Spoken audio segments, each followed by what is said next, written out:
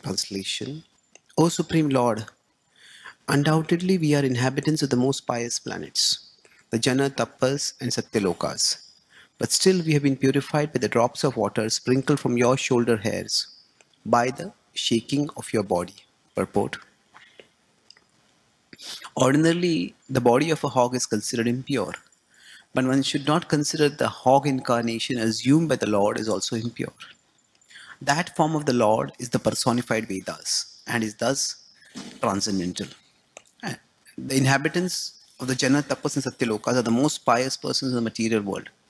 But because those planets are situated in the material world, there are so many material impurities there also. Therefore, when the drops of water from the tips of the Lord's shoulder hairs were sprinkled upon the bodies of the inhabitants of the higher planets, they felt purified. The Ganges water is pure because of its emanating from the toe of the Lord. And there is no difference between the water emanating from the Lord and that from the tips of the hair on the shoulder of Lord Boar.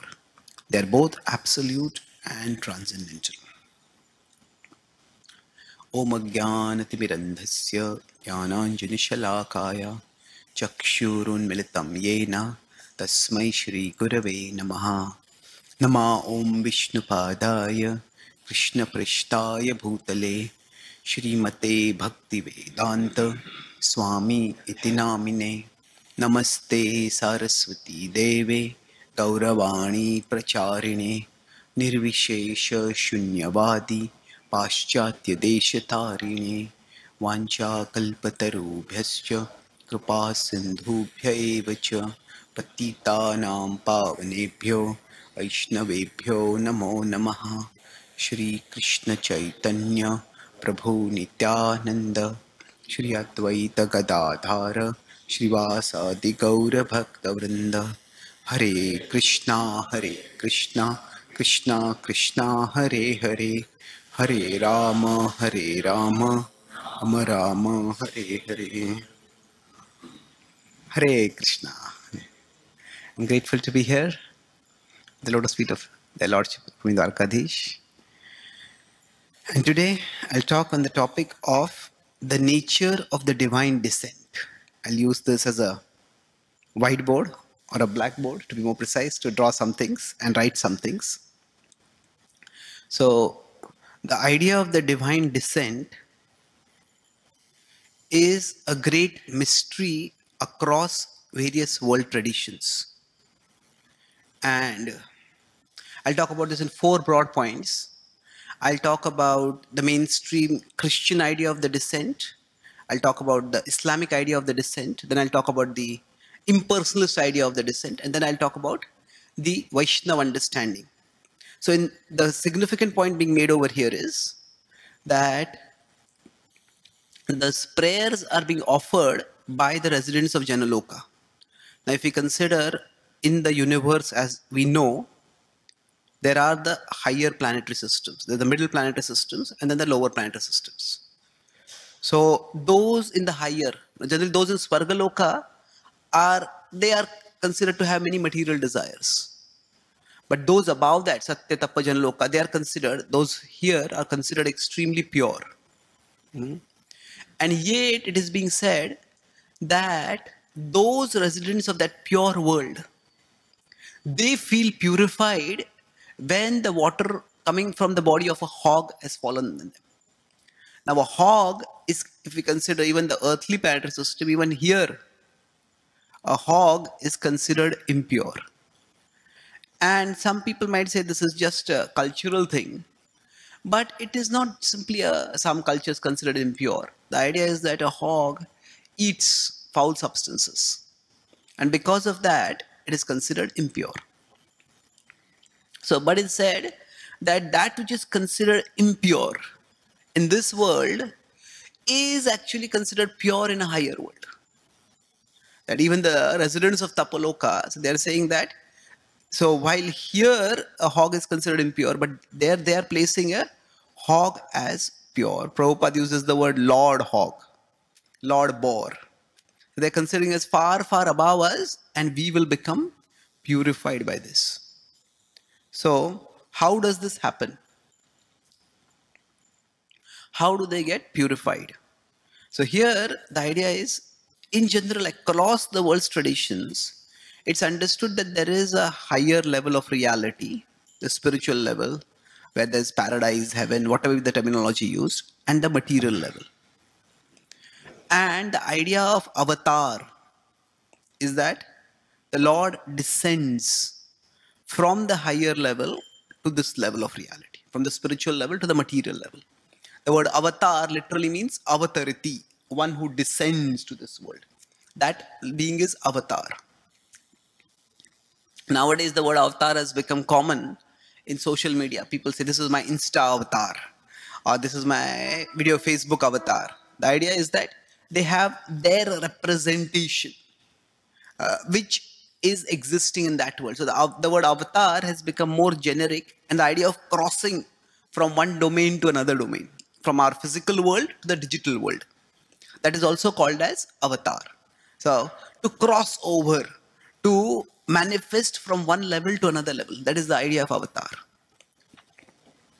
Now, with respect to, this is the idea, we could say the divine comes to the human level. Now, how does this happen? So there is, as I said, I'll discuss various ideas. The Christian idea is that when the divine descends, the divine becomes human. The Christians say that the divinity of Christ is manifested in the humanity of Jesus.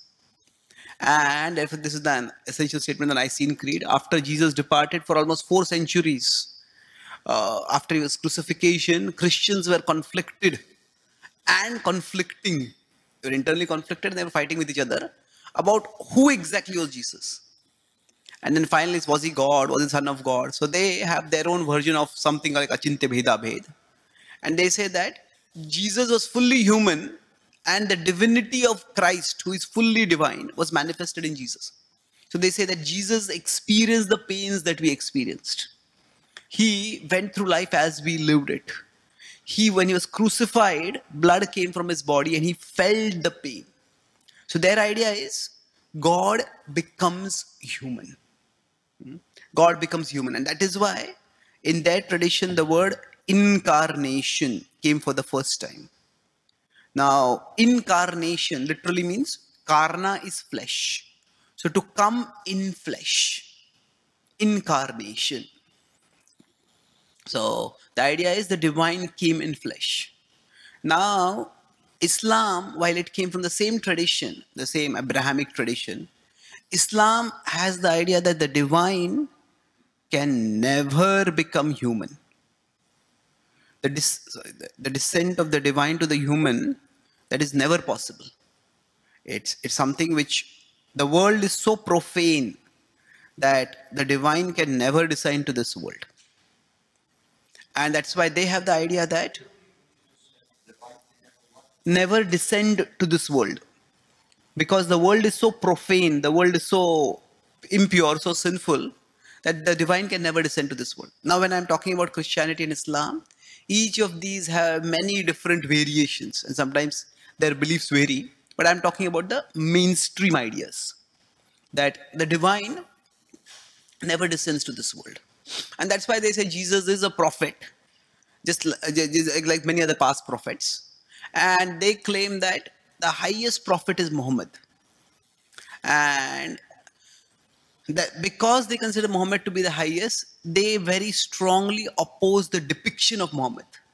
Because they think if he's depicted, he's drawn in art, then people start thinking that he's mundane. Some strands of Islam even forbid art itself. And many of them forbid art in the Quran, in the mosque, because they say that this will give us a human conception of the divine. We are imposing a human form.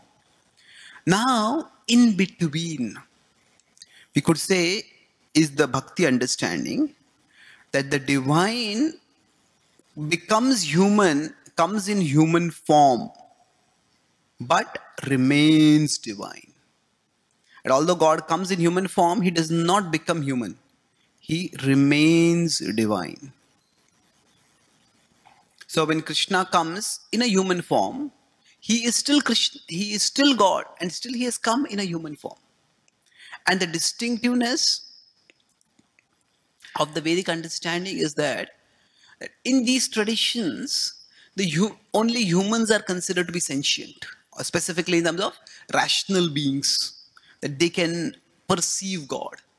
The Vedic tradition says, the Bhakti tradition says, God can, what to speak of coming in human form?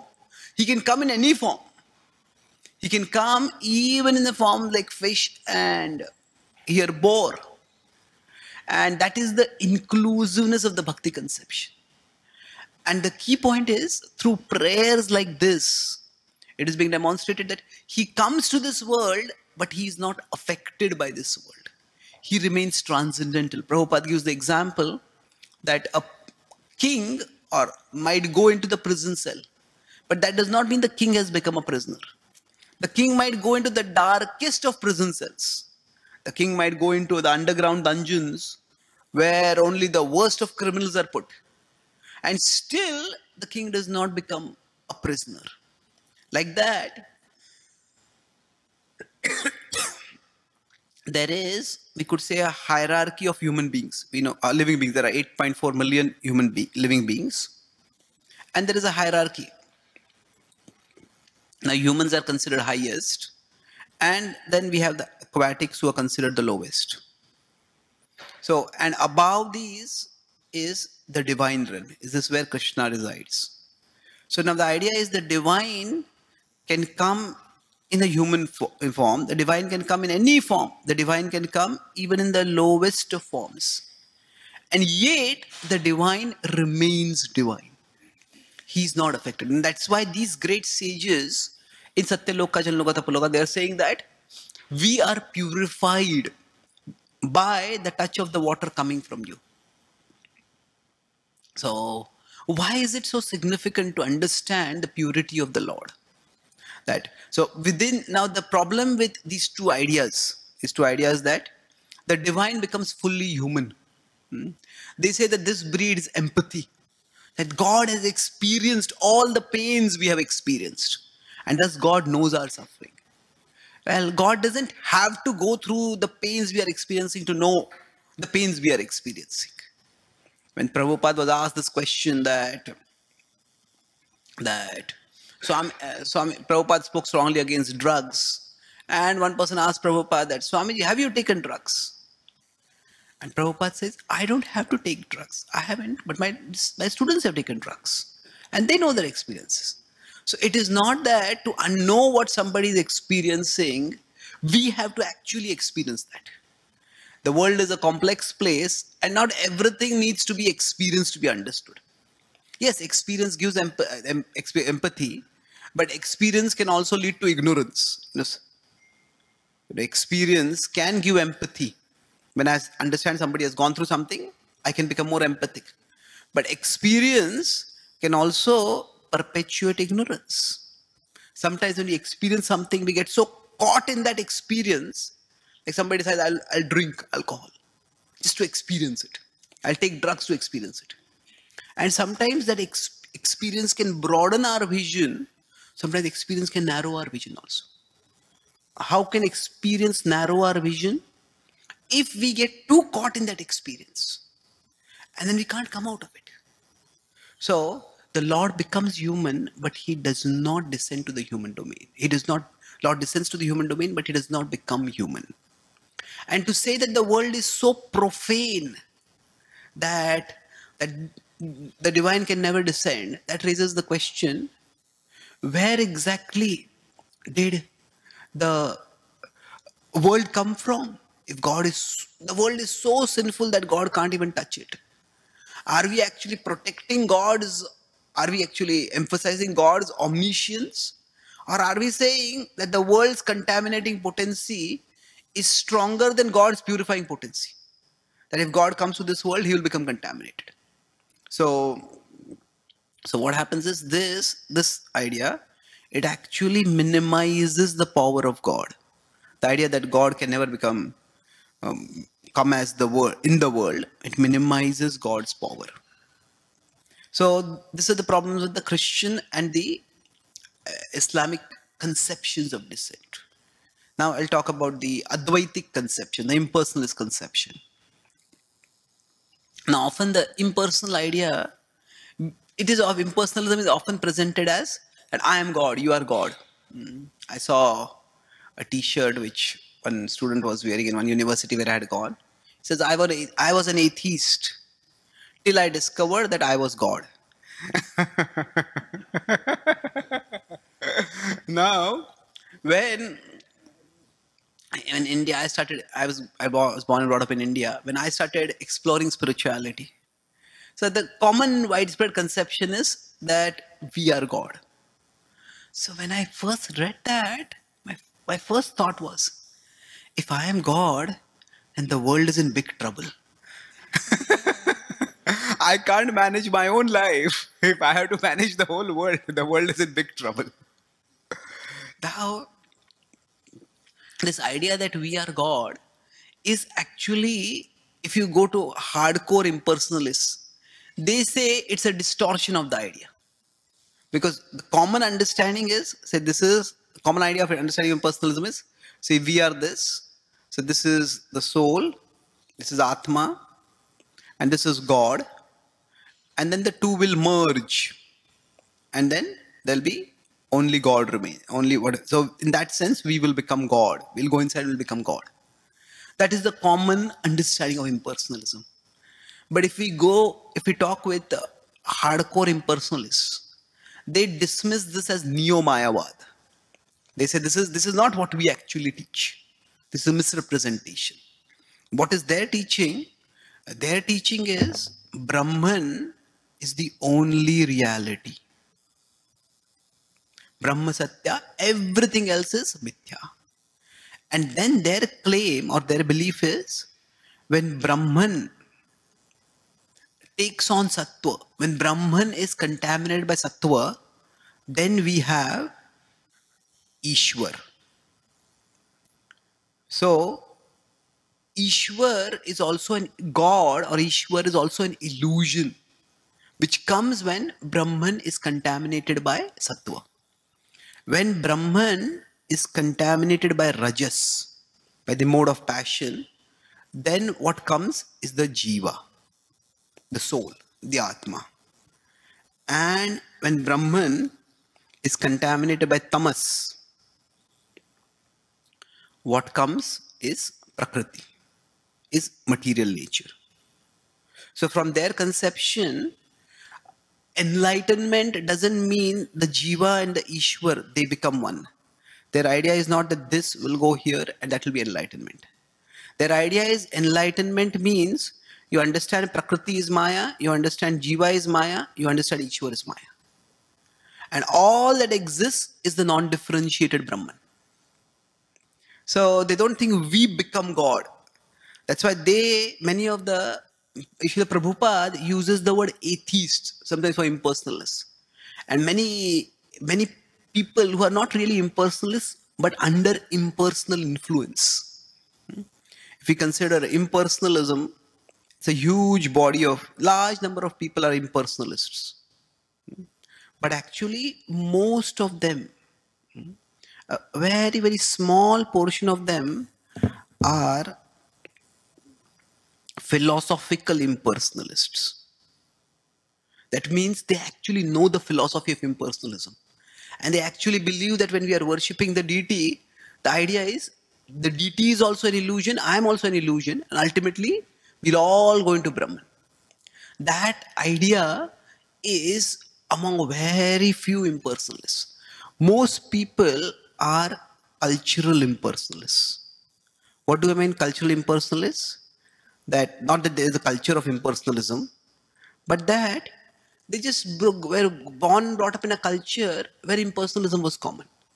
So impersonalists also do kirtan, impersonalists also do puja, and they think, okay, this is nice. They'll go there. So we could say more specifically, they are under impersonalist influence.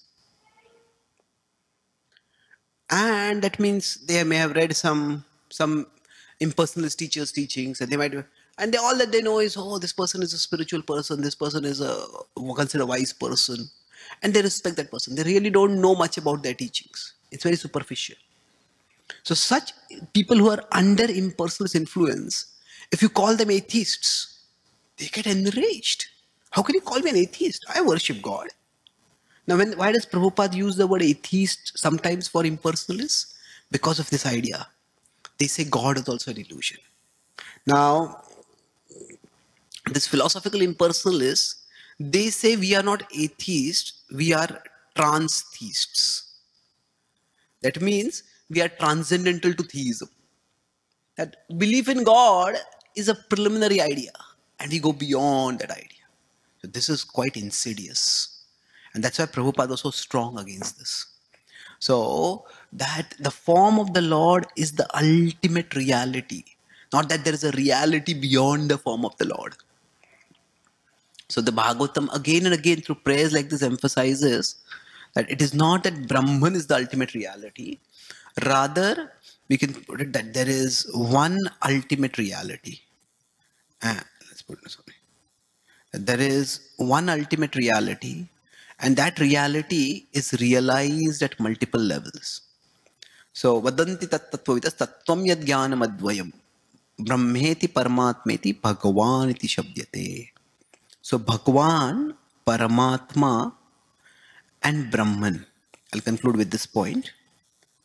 So, they are all one reality. Srimad Bhagavatam in 1 to 11, it says that everything is Advaya Jnana.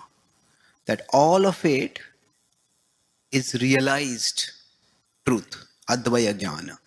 It's one, once we go beyond the dualities of the material world, in the knowledge that we get, we understand that this absolute truth, this ultimate reality is one. So in one sense, Bhagwan, Paramatma and Brahman are one and the same thing. They are non-different. And yet at another level they are different. Why? Because that same ultimate reality, it is realized to different degrees. Suppose we consider something like a gulab jamun. Now a gulab jamun, suppose we experience its fragrance. We are sitting here and suddenly the fragrance comes in. Hey, that seems attractive.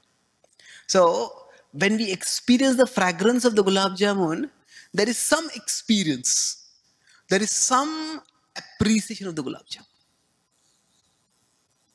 So after the fragrance, then suppose we go and then we experience the sight of the gulab jamun. Oh, whatever is coming from, oh, these balls look so nice and juicy. That is a further experience. And then after that, if we experience the taste of the gulab jamun, we eat it. That is the ultimate experience. So now, when we are experiencing the fragrance of the gulab jamun, it is the same gulab jamun. The gulab jamun is the same, but the experience is partial. When we are when we are experiencing that fragrance and the taste, fragrance and the form, the sight, actually better to use the word form because that's the attribute. When we are experiencing the form, again it is the same gulab jamun, but our experience is a little more complete. But when we experience the fragrance, form and taste, that is when it is the complete experience of the gulab jamun. Now suppose this gulab jamun had 3 different names. Somebody throughout their life has only experienced the fragrance. And they came up with a name, something called fragrant. They know that gulab jamun as fragrant. Then somebody who has experienced the form, they come up with a name for it, beautiful. And then somebody who has experienced the taste, they come up with the name delicious. So now 3 people may be calling the gulab jamun by different names. Fragrant, beautiful, delicious. But all 3 are experiencing the same thing. Similarly, the absolute truth, we could say over here, to a table like this, the same metaphor we can apply, that the attributes. So if you consider the absolute truth's attributes. So the absolute truth has three attributes. It is Sat, Chit and Ananda. So when only the Sat aspect of the absolute truth is experienced. Oh, there is something eternal beyond this material world.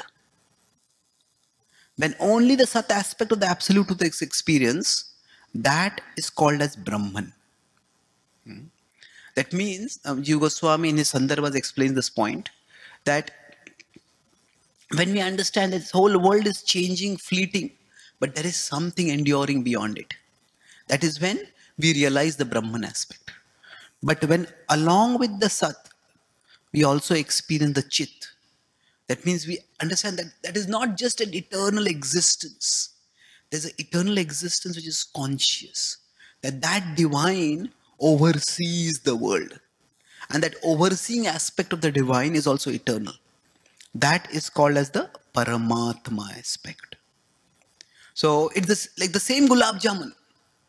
When we taste, when we smell it, and then we see it. The same absolute truth, when we perceive its eternity, when we perceive its cognitiveness, its cognition, its conscious potency, that is Paramatma. And when there is Sat, Chit and Ananda, that means this is not just like a judge who is witnessing the world and who is observing the world, evaluating. It's a living, loving person who experiences joy, who looks for joy, who reciprocates love and experiences joy therein. Then that is the realization of the Bhagavan aspect. So at one level, Brahman, Paramatma and Bhagavan are the same, just as the three experiences of the Gulab Jamun are experiences of the same object. But at another level, Bhagavan is the most complete experience. Bhagavan is the highest reality. And it is that reality that the Bhagavatam consistently demonstrates. It is that reality which is manifested as the deity. It is that reality which Prabhupada shared all over the world. And that reality of Bhagavan is so attractive. If Bhagavan is presented in fullness, Prabhupada was asked, how did you attract so many people all over the world? And Prabhupada said, Krishna is all attractive. I just presented him as it is. And he attracted everyone. So this is what our heart aspires for.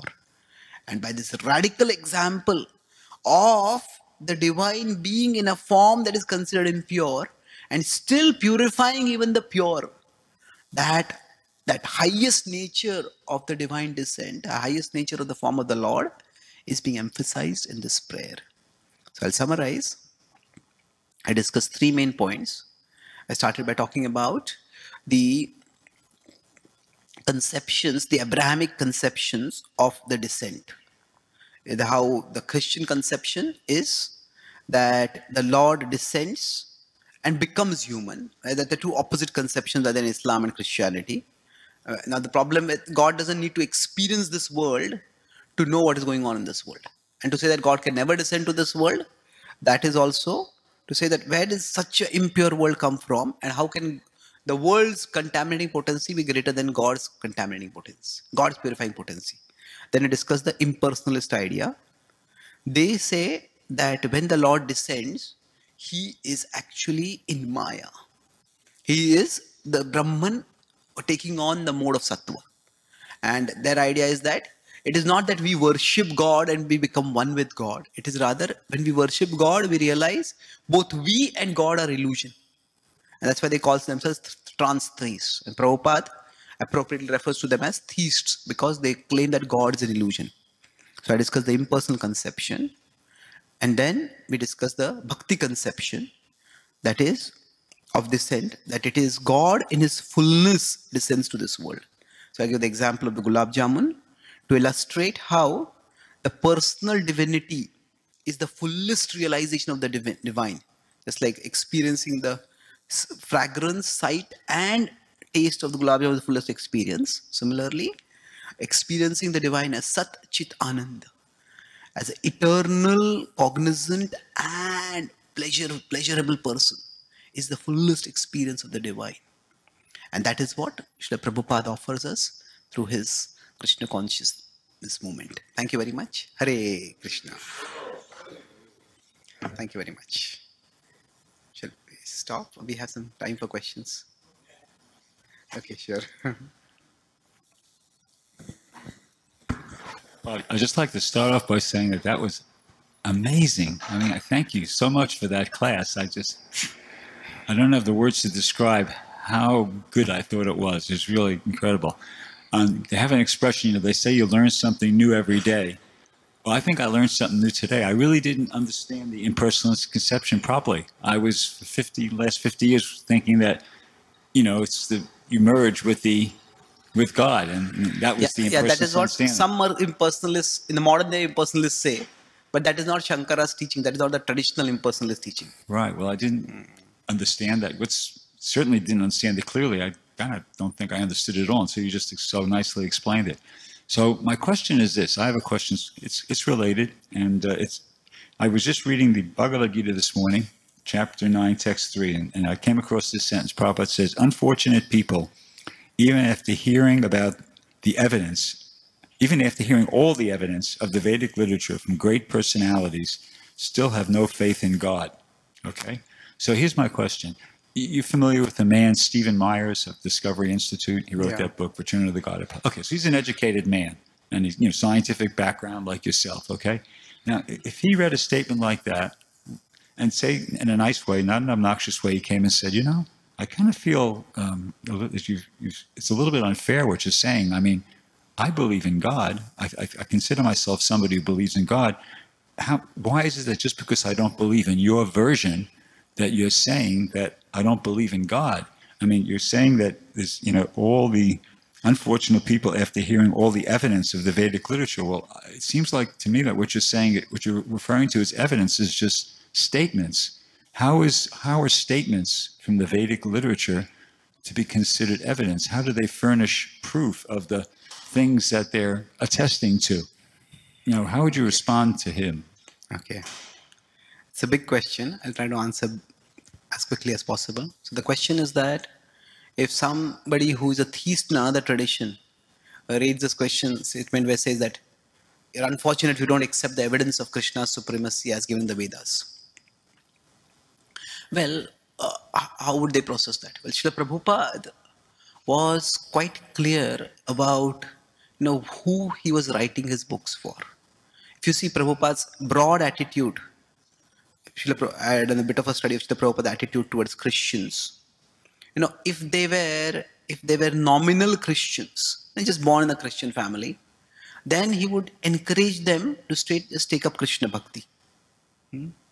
That this is the Krishna Bhakti, we have the mercy of Mahaprabhu, Krishna is the highest revelation of the divine, take up Krishna Bhakti. But if they were, you could say, dedicated Christians, then he would just encourage them to practice become better Christians. He would quote from their Christian about thou shalt not kill. And he would encourage them to become more sattvic, you could say, rise in their path. So, at one time, when some Christians had come to meet Prabhupada, and one of his disciples started quoting from the Bible to talk with them. And Prabhupada would quote Bible sometimes. Prabhupada said, they will never accept our authority when we quote their scriptures. They will have their own interpretation of things.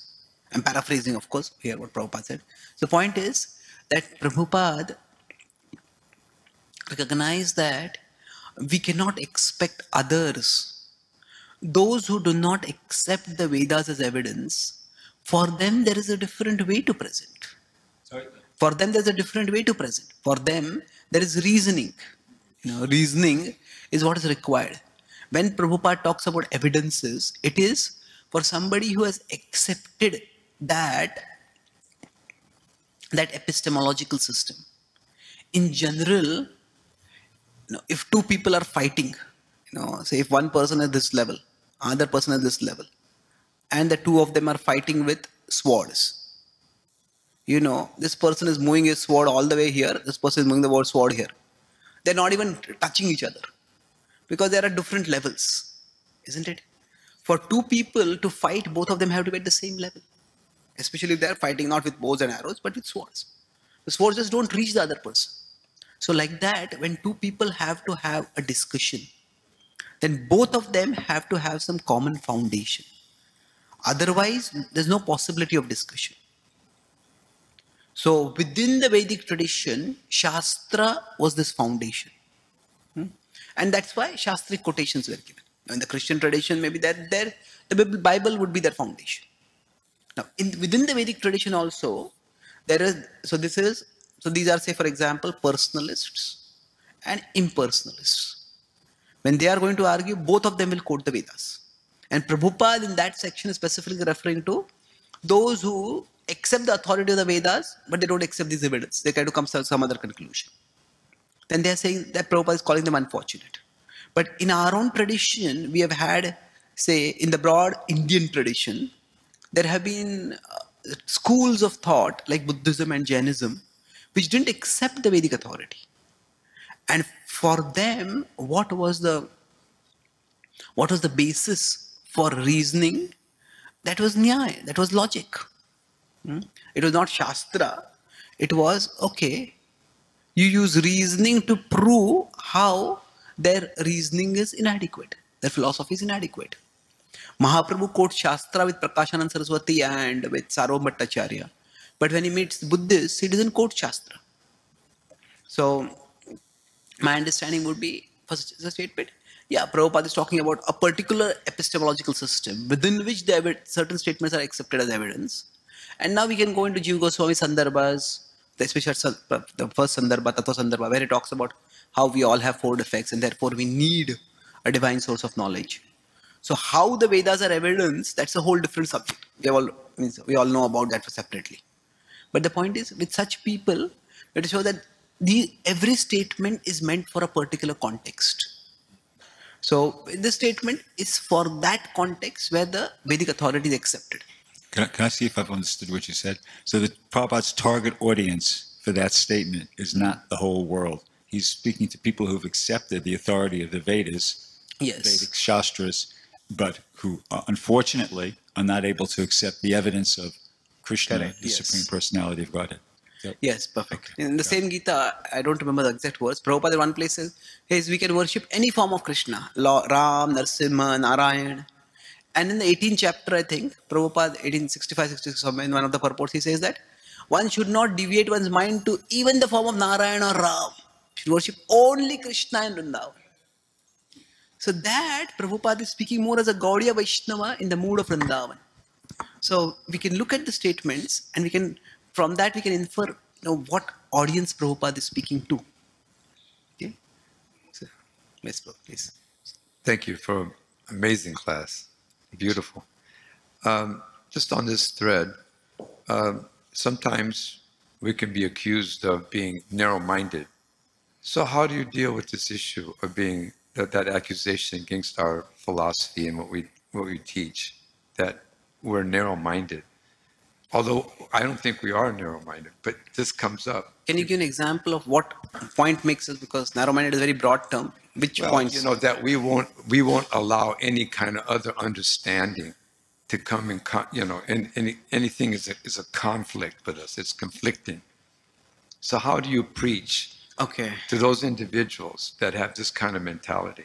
Yeah. So now, thank you, bro. So we say that some people accuse us of being narrow-minded because we don't agree with anything that disagrees with us, something like that. Well, there is that saying that we need to be open-minded but not empty-minded. That means that we can be open-minded but not so open-minded that our brains fall out. So ultimately the mind is like the mouth. The mouth has to be open to take food in. But for the food to benefit, the mouth also has to close. So similarly, the mind has to be open to ideas. But the mind has to close around some ideas to grasp those ideas. So that's why if somebody is only open-minded, then basically they cannot have any convictions at all if they're only open-minded. They cannot have any convictions at all because they're not holding on to anything. So our understanding is that, see, there is with respect to religious systems, there are three approaches. There is exclusivism, which is what the Abrahamic religions often are. That we have, ours is the only way to God. It's almost like we have exclusive rights to God. And that comes off as very narrow-minded. Now the opposite, so this is often it is thought of this as the Abrahamic religions. And then the opposite of it is pluralism. Oh, there are many ways to God.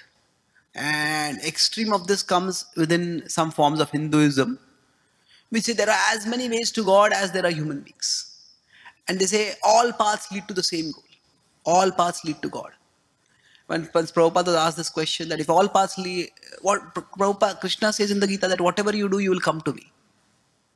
Prabhupada said, if that was the reality, then why does Krishna have to even speak the Gita? Isn't it? Whatever Arjuna does, that will be fine. It's not that simple. So our understanding is more of what can be called as inclusivism. Inclusivism means that we understand that there is a hierarchy, there are multiple levels of reality. And within the broad Vedic conception, various ideas of the divine, various conceptions of the ultimate reality, they are included. So for example, we say Krishna is God. But our understanding of divinity is very inclusive in the sense that if somebody worships nature, we have something analogous as a universal form. If somebody considers the ultimate truth to be all-pervading, impersonal, we have the Brahman conception. And we don't reject the Brahman conception. So we have the universal form. Somebody worships particular forms in this world. There are the worship of the Devatas. So there are multiple manifestations of the divine that are accepted. And the point is, we do consider Krishna to be the highest. But that does not mean that we reject all other understandings of the divine. That is, in the 17th chapter, Arjuna is asked by Krishna, Arjuna asks Krishna rather, that if somebody does not have faith in the scriptural understanding, then what is their stature? And Krishna says, look at their modes. And you can look at their modes through what food they eat, through what kind of sacrifices they do, what kind of austerities they do. And by that, we can understand what their level of consciousness is, what their position on the path towards the divine is. So yes, is it intolerance, is it narrow-mindedness? If a doctor says that, this is a medicine that will cure you, and this is something which will not cure you, that is not narrow-minded. So if somebody says this is the 100th floor and this is the 10th floor, this is the ground floor. Now to say that this is the 100th floor is not narrow-minded. It is if it is actually the 100th floor. So now how we will explain that will vary from person to person. So Krishna says in the Gita that even if somebody is at a lower level, don't disturb their minds, elevate them. Na buddhi bhedam janayad ajnanam karma sangena. So my understanding is not the philosophy itself is narrow-minded. Sometimes the way we present the philosophy is narrow-minded. That means we don't give space for people. Like Prabhupada said that it is better to have one moon than 1,000 stars, which is true. But if we consider Srila Prabhupada went in India to the houses of life members, and life members didn't become devotees, but they contributed. And practically very few life members became devotees, but still Prabhupada encouraged them. So Prabhupada had the one moon, and Prabhupada also accepted the 1,000 stars. If there is to be a choice, Prabhupada said we prefer one moon to 1,000 stars. Now, when he went to just yesterday I had gone to meet Giriraj Maharaj, so we were talking, he said that, it was not that Prabhupada was constantly pushing the life members, chant 16 rounds, come for the morning program. No, they were at their place, and Prabhupada accepted them their place, and he encouraged them to read his books, come to the temple, but he was not pushing them constantly. So they were like 1,000 stars. Prabhupada accepted them also. He gave them a place. So we need to be like that. So unfortunately nowadays, in trying to focus on that one moon, we not only reject the 1,000 stars, we sometimes extinguish the 1,000 stars. We end up, if somebody doesn't accept the highest understanding, we condemn them and reject them so much that they become against our movement. So Prabhupada had that spirit where he could both be, the way I put it is, Prabhupada was conclusive and inclusive. So Prabhupada gave a conclusion, and at the same time, he gave a space for those who were not ready to be at the conclusion. Prabhupada strongly criticized Mayavadis. But at the same time, he said, if you see a Mayavadi sannyasi, respect him. When this, from the Yoga Mishra, from the Mishra Yoga Studio in New York, this Dr. Mishra with whom Prabhupada had stayed, he came to meet Prabhupada after many years. Prabhupada had a very cordial talk with him. They took lunch together, and Giriraj Maharaj asked Prabhupada that, Prabhupada, I thought he is a Mayavadi. Prabhupada said, philosophically we argue like anything, but culturally we are friends. So Prabhupada could respect a person for their something which were good in them. So we can be, just because we have to be inclusive does not mean we have to be inconclusive. And just because we are conclusive does not mean we have to be exclusive. So that balance Prabhupada is embodied. And then if we can follow his footsteps, I think we can also do that. Okay. Thank you so much. Hi, well, Prabhu, thank you for a very nice presentation. There's one phrase that you use that can be misunderstood. You said several times that the Absolute can assume any form. But it's not that there are forms existing and then the Absolute decides to assume that form. All forms come from the Absolute. Okay. Aham sarvasya prabhava. So the fish form exists eternally. It's not a form that Krishna assumes it periodically. If you look at Krishna's lotus feet, there's a fish there. So the fish form is eternal. Krishna's lotus feet are eternal. The marks in his feet are eternal. So anything that exists on Krishna's lotus foot is eternal. The ankusha, the flower, everything that's on Krishna is an eternal form. So the fish form is eternal. The hog form is eternal. These are all eternal forms, not forms that he assumes. Because all forms come out of the Absolute. They exist because they're there in the Absolute. So it's not that Krishna decides one day, let me become a bird tomorrow. The bird form already exists, and all these forms exist because they're there in Krishna. So I just wanted to have you consider that, because some people can misunderstand that. Here's a form, and if Krishna wants, he can assume that form. No, that form exists because it comes from Krishna. Yeah, thank you. I agree. I appreciate that point. It's just that I was talking from the reference point of this material world. See, in the spiritual world itself, there are Advaitam, Achyutam, Anadim, Ananta Rupam. But from this world's point of view, there are many, many forms, and we can say those forms are replicas of forms that are existing in the higher world. And the Lord comes in those forms. So, yes, that is true. So we can say the Lord, more precisely, the Lord can manifest in any form rather than assume any form. Thank you. Thank you. Yes, please. Thank you, Prabhu. In your presentation about God as coming as a person and he remains divine, we have many examples how when Lord Ramachandra came, when Krishna came, Lord Chaitanya came, displayed forms that sometimes it can be bewildering, like in the case of the Krishna book when Krishna was fighting with Salva. And at one moment, it is mentioned that for one moment he actually becomes really bewildered. So does he actually, my question is, does he actually sometimes, he chooses to all the time be, he remains divine all the time, but at a certain point he's not, because Yoga Maya reminds him. Otherwise, somebody else can say, you just put your words of transcendental and you feed your philosophy according to what you want it to be. Good question, yeah. So does Krishna sometimes get overwhelmed and bewildered, like it happened when Shalva apparently lopped off the head of Vasudeva, and Krishna appeared bewildered? Lord Ramachandra in separation from Sita. Well, there are two things over here. There is Tattva and there is Leela. Now, in terms of the Tattva, the Lord is always unbewildered. He is beyond Maya. And in terms of Leela, he adapts emotions appropriate for the pastime. So whatever be that appropriate emotion. Tattva and Leela. Unbewildered. Sorry, the handwriting is not clear. Okay, appropriate. So he assumes all appropriate emotions. Now, for example, when Mother Yashoda is chasing him for having stolen butter, he's fearful. Now, is that fear just a show? He's actually experiencing fear. And that's what makes that Leela so relishable. So, in the process, when the Lord performs Leela, in one sense, he subordinates his divinity for the purpose of reciprocating love. So, the very fact that he's a child who needs his mother to feed him, how is he God?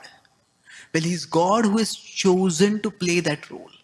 And when he's playing that role, he is still God, but he fully immerses himself in that role. And because he immerses himself in that role, he actually experiences those emotions. He experiences fear. My mother is angry with me. What will she do? How will she punish me? I don't want to be punished. So that is actually the demonstration of how much Krishna wants to reciprocate love with his devotees. So there are 3 levels, you could say. And I was once giving a class where I said that the Vrajavasis don't accept that Krishna is God. And one person in the audience says, I also don't accept Krishna is God. Now, if we consider this is the spiritual level, this is below that the material level. If somebody not accepting Krishna as God, that is ignorance. But the Vrajavasis not accepting Krishna God, that is transcendence. It's completely different. So, just one last example to explain this. That consider a play. Now, in that play, there is a script writer who gives the whole script about how a drama is to be enacted. Then there is a director. And then there is the actor. So the actor in a good play acts according to the director's direction. But the director directs according to the script writer's script. So in Krishna Leela, if you consider, one of the meanings of the word Leela itself is play. Prabhupada translated as pastime, but it's also translated as play many times. And Prabhupada also uses the play at times. So in Krishna Leela, Krishna is the actor. Krishna is the actor. Yoga Maya is the director. So when Krishna is in that play, he's completely immersed. So when he's fighting and when he sees Vasudeva, oh, my father is killed. What's this? He's experienced that emotion of shock, that horror. He's experiencing that. And that's real experience. However, the twist is that, the twist here is that Krishna is the actor, and Yogamaya is the director, but Krishna is also the script writer. So Yogamaya is directing according to Krishna's script. And therefore, what happens is, Krishna is simultaneously not in control as the actor and is in control as the script writer. So this is Achintya Bhedabhed within the domain of Leela. Okay? This can never be you can never explain this to someone who's not a believer, right? Or someone who doesn't have faith. Yeah. It's just for the believers, for one who... Yeah, that's why I think before they can move forward, they need to understand the concept of Leela. Yeah. That this God does not delight in his divinity. God delights in the reciprocation of love. Prabhupada would give the example of, I think, the British Prime Minister, Gladstone or someone. He said that a very powerful person, but he was playing as a horsey for his grandson. Why? Because he wants to reciprocate love. So if we can focus on the principle of Leela as the reciprocation of love, then these points can be gradually understood. So Krishna is not an insecure God who constantly has to demonstrate his divinity. He is completely secure and he just wants to savor love with each other. Okay, thank you. Yes, let's. Okay, last question. So we have we have Abrahamic understanding, Muslim Christians, and we have impersonalists, and we have also bhaktas. So is it, which one is easier to change, to turn to the bhakti? Abrahamic, people follower of Abrahamic religion or impersonalists? Okay. Who are easier to change? Well, it depends. See, in general, if you consider this is Krishna, if somebody is coming from the Abrahamic path and somebody is coming from the impersonal past, from the Abrahamic path, they primarily have cultural barriers. That means that in that tradition, worshipping a form is considered anathema. So the idea of worshipping God, which is a very central part of the culture. The idea of loving God is common in the Abrahamic religions. And that is what Srila Prabhupada focused on his teachings. So for them, often the cultural aspects, the idea, because in the Old Testament as well as in the Quran, there are so many instances whenever a king conquers a kingdom, and the first thing he goes and destroys all the idols that are there. Because their idea is that those idols are all false gods. So somebody coming from the Abrahamic faith, for them, it is the cultural barrier that is more. For somebody who is coming from the impersonal path, culturally, they are very similar. They respect the Vedas, they respect cows, they go to temples. For them, it's more of a conceptual barrier. The barrier is that the concept, that we have to merge in God, that we are one with God. No, God is eternally supreme and we are eternally subordinate. And that is actually a state of joy, not a state of bondage or slavery. That conceptual barrier has to be overcome. So it depends. Is one easier? Well, it depends on the individual, it depends on context. I think everybody has their challenges. Srila Prabhupada, during his times, was phenomenally successful in the West in getting people to go beyond the cultural barriers. He presented Krishna Bhakti. Now, in today's world, it seems that in India, where Bhakti is growing rapidly. So it seems that in the West, there are obstacles. So I think this goes through time. It changes according to times. So we have to play the card that we have been handed. So we do the best in whatever way we can. So thank you very much. Srimad Bhagavatam ki jai. Srila Prabhupada ki